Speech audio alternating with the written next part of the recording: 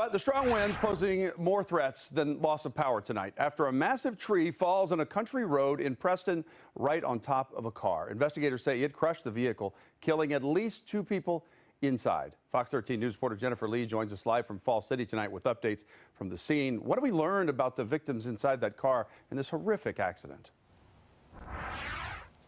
Hey, David. Yeah, we still don't know much because of how early it is in the investigation. We talked to the major earlier who was on scene, and he said he took a moment of pause after seeing that the vehicle's trunk was full of pumpkins.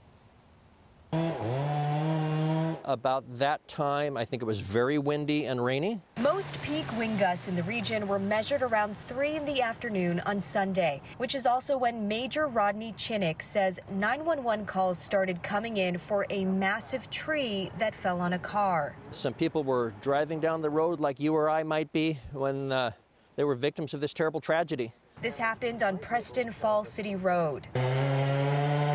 The King County Sheriff's Office is leading the investigation and says the tree snapped from higher ground up the bank. Having had a look at the car, I see 2 pumpkins in the back that probably need carving.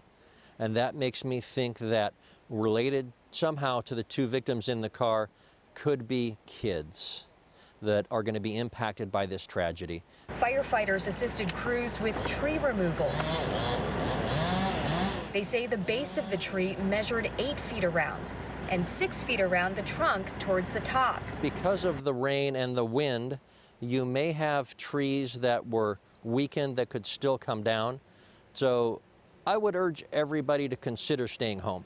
All in hopes of preventing another tragedy. And my heart goes out to the families and especially to the little kids. So we're on Preston-Fall City Road, and I just want to point out that back there is where that huge tree fell on the road. Those tree contractors cleaned it up, and they have since left. We also saw the medical examiner come and go, and we did reach out to the spokesperson for King County Sheriff's Office. They were unsure if it was 2 victims, but have since confirmed that 2 people have died after that tree fell on that vehicle. And what you're seeing back there is actually continued work that is happening because of damage that is left over from that storm. We'll continue following this investigation and all the storm damage and bring you updates on fox13seattle.com. For now, reporting live in King County, Jennifer Lee, Fox 13 News.